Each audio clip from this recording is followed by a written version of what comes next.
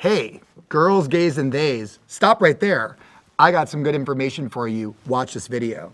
Summer's fun. I want to start with that. We expect you to have a great time, like whether that's through Pride festivals or all of the other events that really celebrate the LGBTQAI plus community. So let's start from there. Number one, stay up to date with sexually transmitted infection testing. Make sure you get your butt swabbed and throat swabbed. If you're using a part of your body for sex, you should get that screened for gonorrhea and chlamydia. Number two,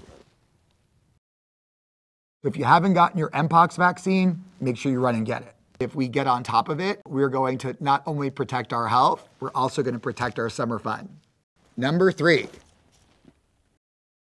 if you are someone who could potentially benefit from pre-exposure prophylaxis, consider starting it. Or if you're on PrEP, make sure that you have enough medications so you're good to go for that season. If you don't want to commit to taking a pill every day or taking an injection every couple of months, there is another option. It's called episodic PrEP or 211 PrEP, and that's PrEP on demand. Number four,